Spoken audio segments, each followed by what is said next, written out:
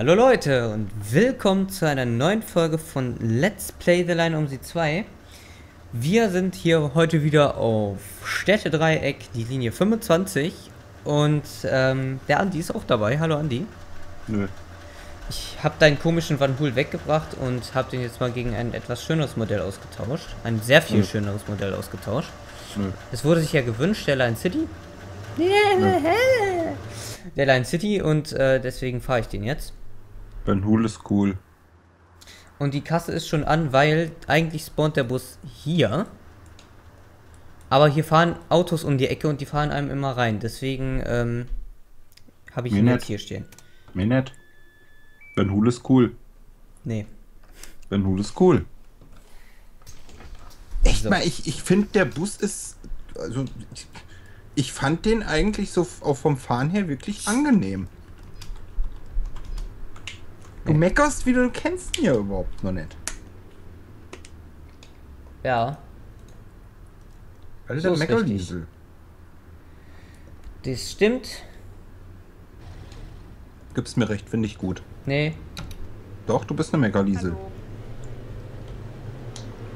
So, hier machen wir mal ein bisschen Innenbeleuchtung an. Hier steht 25 Nordbahnhof drauf, das ist gut so. Und den Tracker machen wir an. Jawohl. Dies passt. So, und 1,5 Minuten haben wir noch. Das ist mir aber ein bisschen zu lang.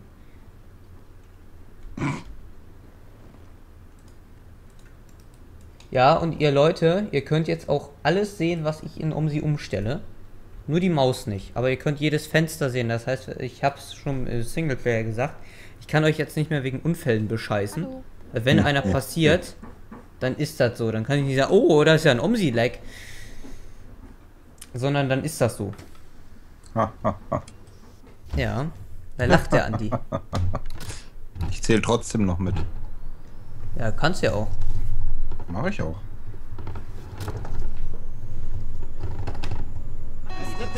Gott, das poltert wieder bei dir.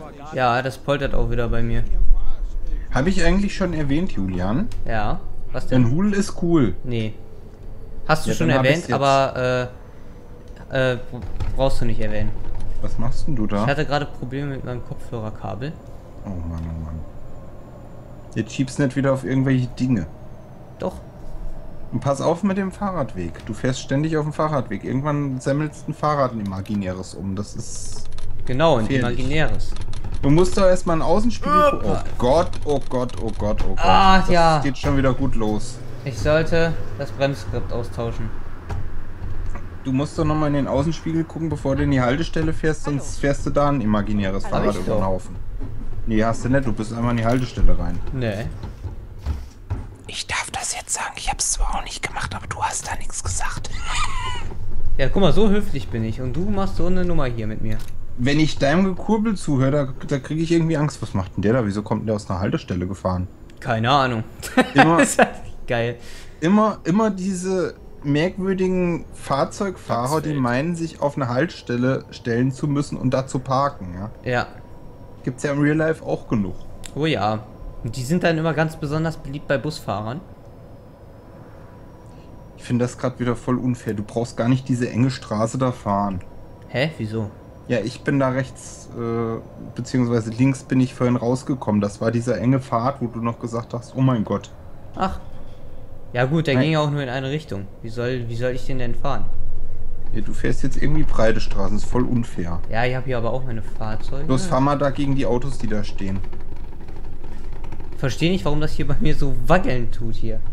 Ich finde das lustig, dein Bus ist teilweise zu lang für die Parklücken für den Bus. Was machst du denn da? Ja, der hat wieder so schlecht gebremst und dann musste ich ein bisschen ausweichen. Zeig den Bus mal gerade von oben, das sieht, glaube ich, sehr lustig aus. Ja, sieht geil aus. Aber ich muss ja auch irgendwie wieder rauskommen, weil sonst hättest du mit mir gemeckert, wenn ich das parkende Auto mitgenommen hätte, wa? Oh Gott, oh Gott, oh Gott, oh Gott. Alter, was ist das denn? Ich habe doch die Collision wieder... Quatsch, die Collision. Ich habe doch das Force Feedback wieder runtergestellt. Jetzt ist die Collision wieder schuld, dass dein Force Feedback zu hoch ist. Nee, ich habe aber ohne Scheiß, ich habe das Force Feedback wieder runtergestellt. Am Hang. Wir hatten ja vorhin gerade diese Sache mit Omsi 1, wo du mich gefragt hattest, ne? Ja. Wo und so. Fällt mir noch ein Punkt so ein, was ich gerade vorhin beim Van Hool wieder zur Genüge feststellen musste. Anfangs war das bei Omsi immer so, da musste man zwangsmäßig ja die Haltestellen weiterschalten. Ja. Mittlerweile bei Omsi 2 ist man durch die ganzen vielen Busse, die rauskommen, die das unterstützen. Sag mal, fährst du wie ein Besoffener oder kommt mir das nur so vor? Das kommt dir nur so vor. Ach so.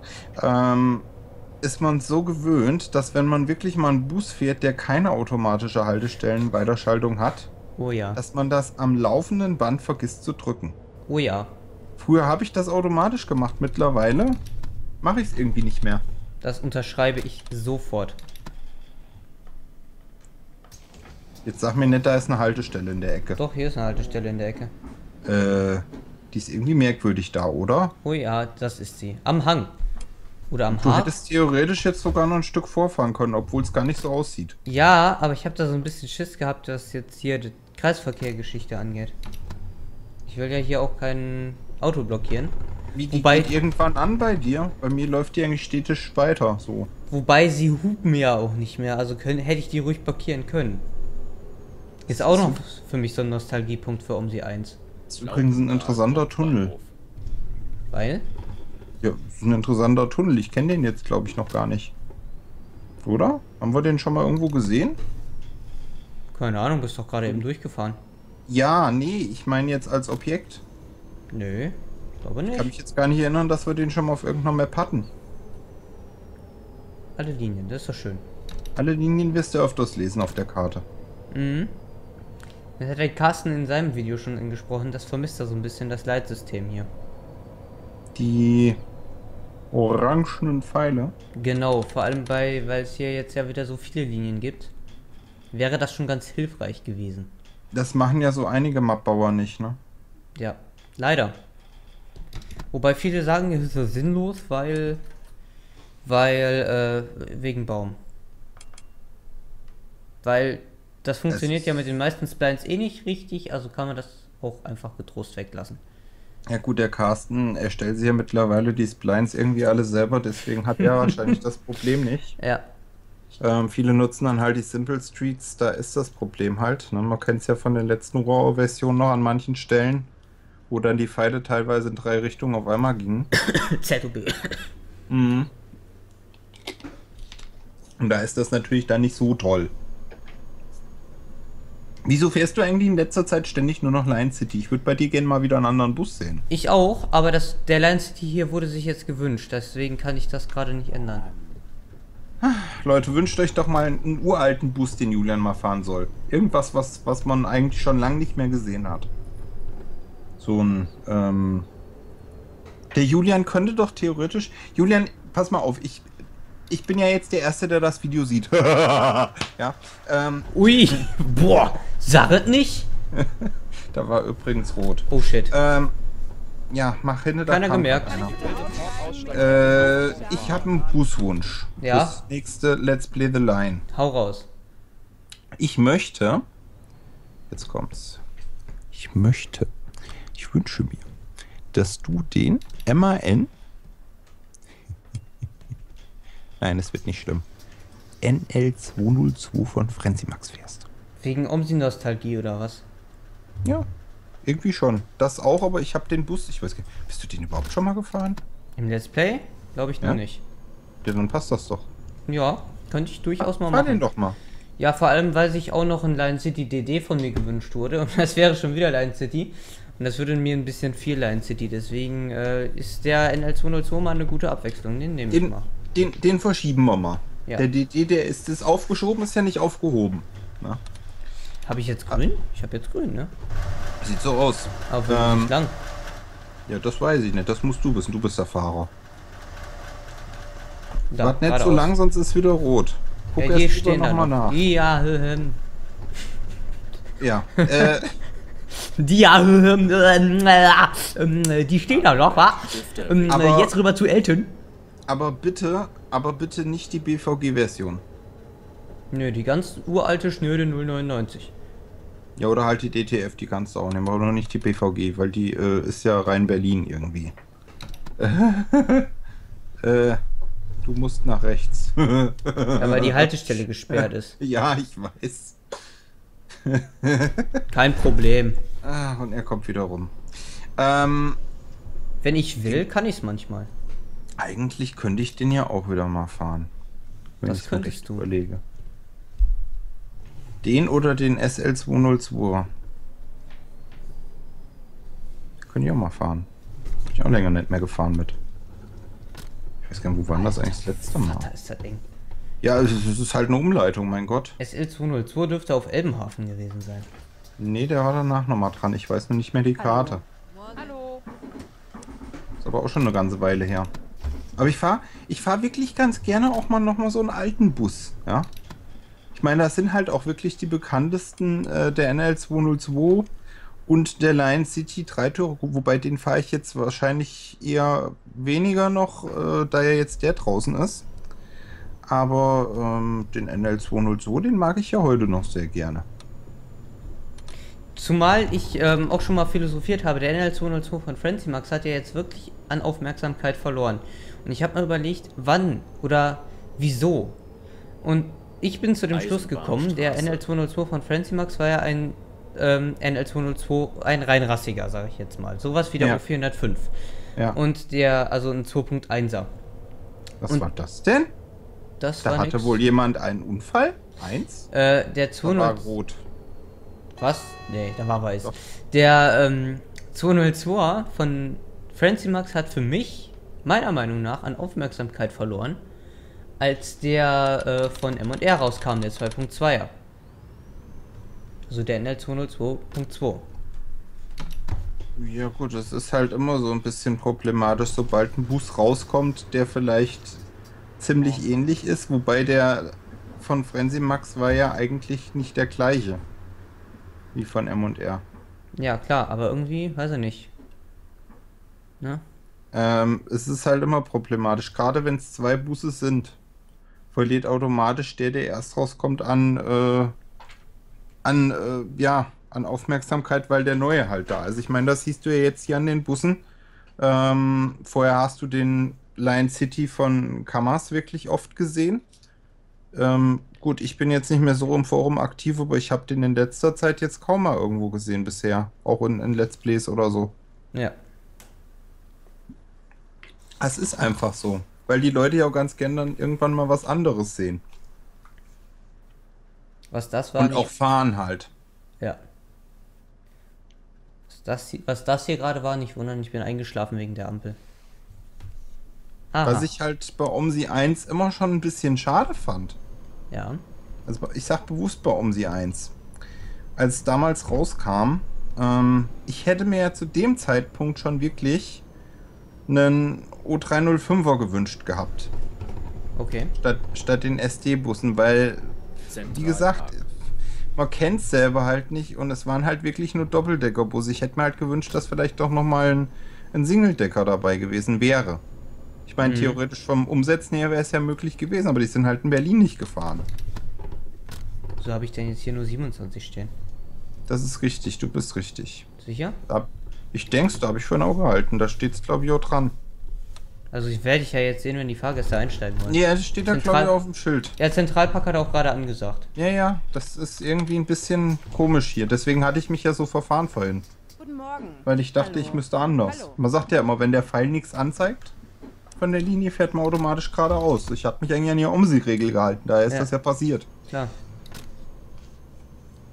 Ach ja, Das ist halt auch wieder dieses Pfeilleitungssystem, was Carsten meint. Da wäre das halt nicht passiert. Ich gewusst, okay, jetzt musste rechts. Und dann wäre ich rechts gefahren. Aber so dachte ich, okay, das ist nur die Linie 27. Steht dran. Ja. Das stimmt. Das kennt man ja, das Problem, ne? Mhm. Mhm.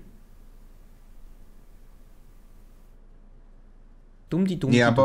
Nee, aber sag mal, wenn jetzt Omsi 1 erschienen wäre. Ja. Also als Omsi 1 erschienen ist, sagen wir es mal so. Hättest du dir da nicht auch eher noch einen Single-Tagger-Bus gewünscht gehabt? Ist schwer zu sagen. Ich bin ja so 4 Monate nachdem Omsi rauskam eingestiegen und da gab es schon den NL202. Ja, der war ja wohl schon vor Release von Omsi fertig, wohl vom Modell her.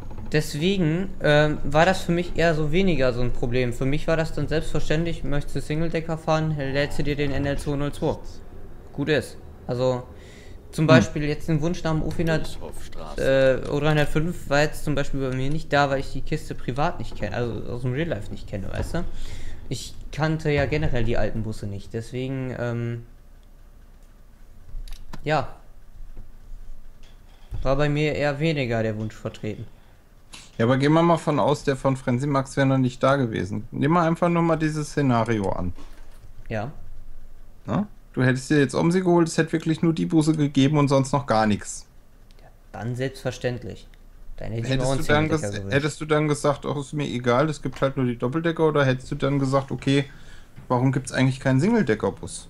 Ja, das hätte ich halt mir schon gewünscht, einen Singledecker.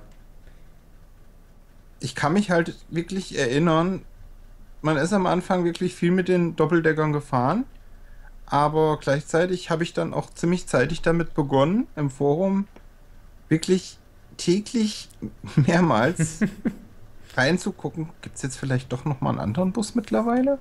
Ja. Da mal eine Frage an dich von mir aus. Mhm.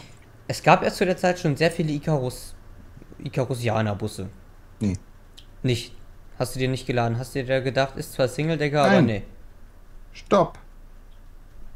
Das ist schlichtweg eine Fehlinfo, die du gerade rausgibst. Okay.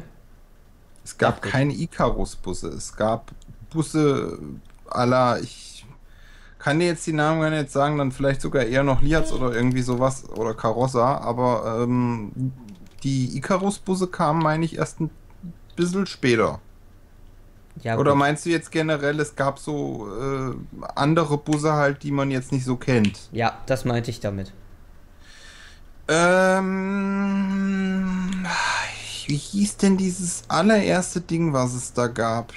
War das irgendwas mit 549 oder? Ich kann mich noch erinnern. Das war so eine Art, sah aus wie so ein Oldtimer-Bus. Ich weiß gar nicht, ob es einer war oder ob die wirklich irgendwo so rumfahren. Der kam. Alter Vater. Viel Spaß.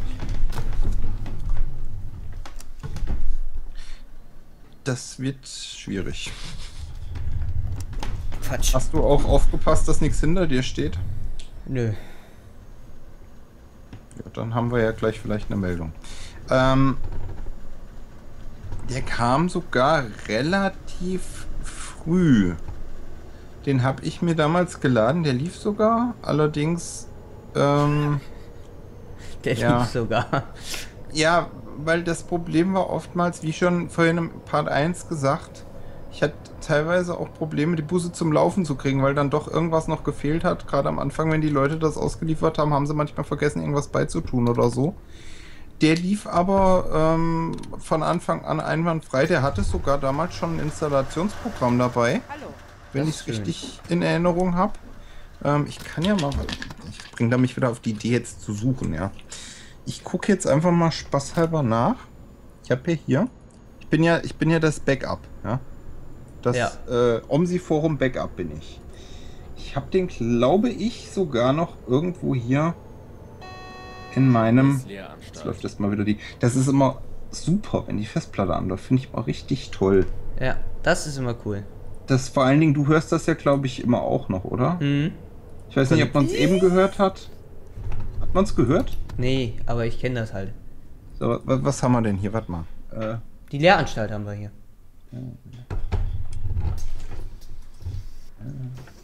Guten Morgen. Guten Morgen, guten Tag. Das müsste sein FBW 549. Den hast du nicht im Ernst noch installiert. Oder hast du den Downloader? Nein, den habe ich, das ist er sogar, ja. Das war, glaube ich, der erste, wenn ich mich nicht täusche. Und den habe ich noch auf der Platte liegen. Jetzt weiß ich auch, warum du immer mit deinen Platten so am Ende bist, mit dem Platz. Schwimm- und Sportzentrum Laupendal. Laupendal sind wir schon. Den habe ich damals installiert gehabt, aber bin nicht wirklich mitgefahren.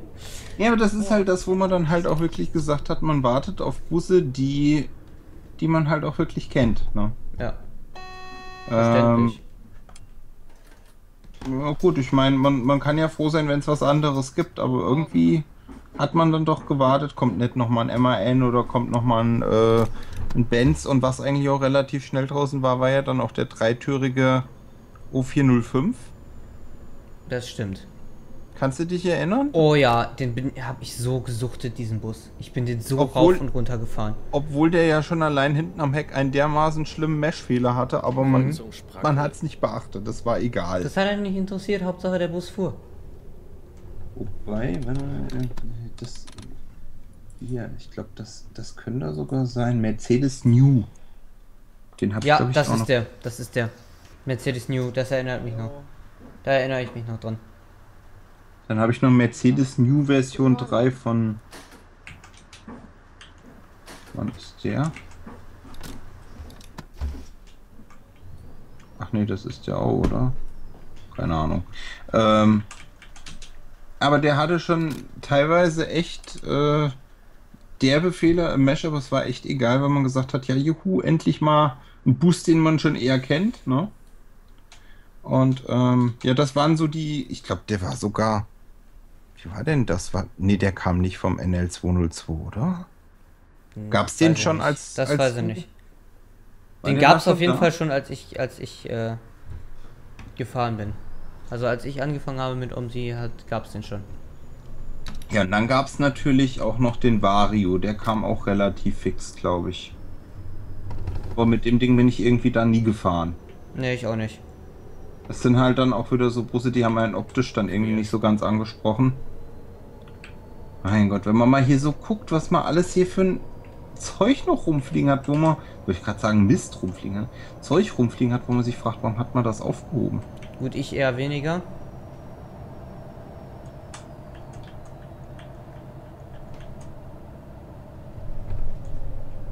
Aha. Pilzdorf Version 1, cool.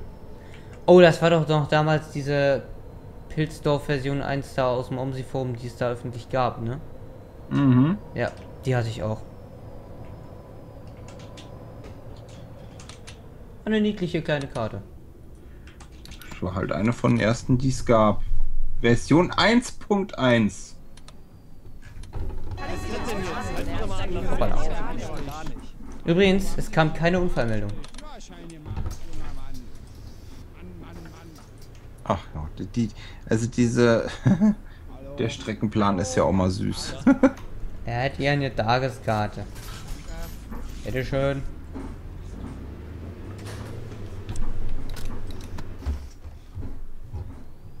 Das liebe ich immer. Gott, die ersten Omsi 1 Maps. Hier, das liebe ich ja immer, wenn du mich hier so in den Sonnenaufgang reinfahren lassen kannst. Oder lässt. Weil? Ja, hier. Das finde ich immer scheiße. Aber ich kann ja hier, mit diesem schönen Schalter, für das Rollo ein bisschen runterfahren. Hä? Ja, hier. Stülp. Mit einem Schalter? Jo. Dem hier, aber nur bei der ORN. Wie, da ist das Rollo elektrisch? Hm. Da hast du Ja, ja keinen Knauf hier. Ja, das habe ich bei einem Bus aber noch nie gesehen. Mir ist aber hier aufgefallen, die Tage, ich hatte ja schon mal vorne mit diesem komischen Knauf gemeint, dass der so komisch aussieht. Mir ist das die Tage gerade bei einem Citaro von uns aufgefallen. Die sehen ja wirklich so komisch aus. Ach so. Gibt's das Ja. echt? Also den Citaro, den ich da gesehen habe, da war der wirklich so komisch. Da habe ich noch gedacht, guck mal hier. Irgendwie? Kennst du den doch? Ja, ja. Alter, was ist das denn für eine Straße? Das hattest du aber vorhin einfach, Alter. Ach komm, Ja, guck dir das doch mal an hier. stell dich nicht so an.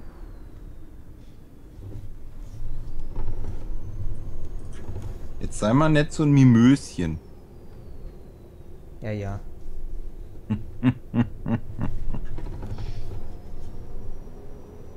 So, läuft. Und sie haben sich nicht mal beschwert während der Passage. An die Haltestelle kann man nicht gerade dran fahren mit dem Gelenkbus. An die Haltestelle? Ja, an die. Ja. Dir ist schon mal aufgefallen, dass du auch schon Josh versaut hast, ne? Ja, ja. Ja. Ist gut so. Ja. All meine Träume und Hoffnungen erfüllen sich immer weiter. Oh, hallo. Bitteschön. Also Ich habe mir jetzt gerade mal einen kleinen Joke erlaubt, ne? Ja. Ich bin jetzt mal ins ehemalige Omsi-Forum gegangen. Ins Omsi-Forum. Ehemalige Omsi-Forum. Ich guck gerade mal, was es da so an Karten gab. Das ist noch dieses angegraute von, ich weiß gar nicht, was warte mal hier. 2000. Wo steht denn das? Ja genau, forumierung.com. Forumierung? Forumieren hieß es, glaube ich. Forumieren.com. Von das ist cool, da steht noch nicht mal von wann. Ich nehme an, dass das 2011 ist. Da steht immer nur hier Donnerstag, 31. März, 18:17 Uhr habe ich jetzt hier gerade von Janni Boy. Oh, Janni Boy. Spandau modern. Dann haben wir Mappa Valle das Arvores bei Felipe Ricardo, Brasil und Ibis. Spandau modern Part 1. Stagecoach Newcastle. Spandau modern Part 2. Map Bento González. Bento González. Dannenburg Version 5. Extended. Scrunthrop. Mappa Metropolis. Boah, die kenne ich auch noch. Scrunthrop? Ja. Echt? Ja. Sagt mir jetzt zum Beispiel gar nichts. Boah, die Version 2 habe ich auch gesuchtet. Echt? Ja. Grüntalstraße. Grüntalstraße. Was haben wir denn hier? Ystad Malmo. Semifiktional Map of Moskau. Boah, sie hat sich aber auch im Wald versteckt hier. Steigst du auch hinten ein? Ne. Duisburg, Linie 34. Durham Map, die sagt mir auch noch was.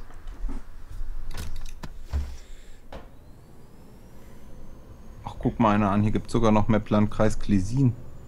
Ach nee! Map Landkreis Gießen. So! Landkreis Gießen? Ach nö, Gießen. Berlin Linie 27. Ach, Karlovy Vary. Karlovy Vary.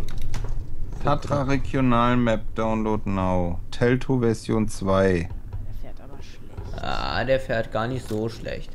Telto gab es schon mal in Version 2? Telto? Ja? Klar, muss es ja, sonst gäbe es ja keine Version 4. Sunderland, ich kann mich aber nicht an eine Version 3 und 1 erinnern. Wir sind übrigens da, ne? Wollte ich mal gerade angemerkt haben. Ist mir egal, ich lese jetzt den Leuten noch ein bisschen vor, was es alles gab. Ich halt mal hier. Nötigen 2.2 gibt es ja auch schon so lang? Keine Ahnung. Boah. So, da könnt ihr live die Verspätung, Verfrühung sehen. Das wird nämlich mit eingeblendet hier. Ich sehe sie gerade nicht, erzähl mal. 2,44 zu früh.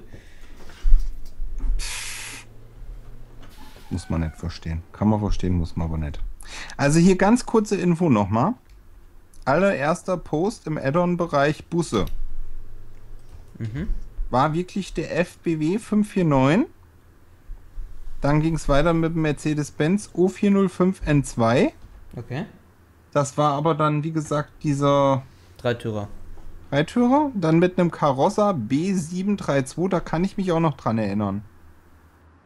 Der Dennis Enviro, Lias, Icarus, Volvo 770. Icarus. Dennis Start und den NL sehe ich jetzt hier zum Beispiel gar nicht. Also das waren wirklich, wenn man jetzt mal so die Liste überblickt von damals und die Liste dann von heute, die es da so gibt, das ist Wahnsinn, wie sich das entwickelt hat in den 2-3 Jahren, oder? Ja, das ist echt der Hammer. Wie viele Busse man letztendlich hat und Karten und hast du nicht gesehen. Oder Repaints. Ich glaube, das, was sich am meisten vervielfacht hat, waren die Repaints. Ja gut, das ist ja eigentlich logisch. Je mehr Karten du hast, desto mehr Repaints brauchst du ja letztlich. Ja, aber es gibt ja nicht nur so viele Repaints, wie es Karten gibt. Es gibt ja auch, jetzt mal busunabhängig. Einfach nur Verkehrsbetrieb Repaints, generell. Es gibt so viele Repaints, da gibt es dann, was weiß ich, Omsi Repaints, Saturn Repaints, Coca-Cola, was weiß ich. dieser Verkehrsbetrieb, jener Verkehrsbetrieb Berlin mit Werbung und was weiß ich, es da alles gibt. Also, das ist schon echt der Hammer. Wie einfach das auch geht, weißt du? Aber gut, das können wir auch nochmal in einem anderen Video diskutieren, weil sonst stehen wir hier länger an der Endhaltestelle, als wir letztendlich gefahren sind. Das ist egal, ich hatte eh genug Verspätung. Ich sag danke fürs Zuschauen. Andi ist wie immer verlinkt. Andi, hast du noch irgendwas auf dem Herzen?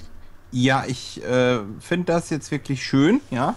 Find das richtig gut, dass mir jetzt sowieso keiner mehr zuhört, weil wahrscheinlich die Masse dein Video gar nicht geguckt hat nach der Länge meines Videos, aber ist egal, ja. Mal gucken, was wir beim nächsten Mal fahren. Ja, da gab es ja, glaube ich, weiß nicht, ich glaube die 26 oder so wurde sich da gewünscht. 27 mit einem gewissen Bus, den ich aber noch nicht verrate. Ja, genau, aber bei der Länge, die ich jetzt Drehzeit hatte, hätte ich die, glaube ich, auch drehen können heute. Das wäre dann auch egal gewesen. Ja. Die wäre wahrscheinlich in der Länge genauso. Wieso? Nehmen wir die 27 oder die 25? Ah, nee, die 27 ist jetzt so lang. Ja, komm, nehmen wir die 25. Ja. Püffedeckel. Ja, Püffedeckel, haben wir einmal 46 Minuten hier geknallt. Ja, gut. Ja, gut, ja. Nee, also ansonsten, wie gesagt, schaltet gerne wieder bei mir hier ein. Hat mich gefreut, dass ihr auf meinem Kanal zugeschaut habt. Und ja, ansonsten... Ohne Scheiß. Ich habe ja hier bei OBS unten rechts habe ich ja FPS und auch eine Zeit stehen, wie lange wir aufnehmen, ne? Der ist gerade auf 31 Minuten gesprungen. Was ist da jetzt so witzig dran? Ja, weil wir hier schon seit 2 Minuten stehen und sammeln und du hattest 46 Minuten mit Fahren. Ja, deswegen versuche ich es ja noch ein bisschen rauszuzögern. Ja, danke fürs Zuschauen. Wenn ihr wollt, seid ihr beim nächsten Mal wieder dabei. Danke, Andi, fürs Mitfahren. Ciao. Autoikole. Autoikone. Bus ich wegfahre. Tschüss. Tschö.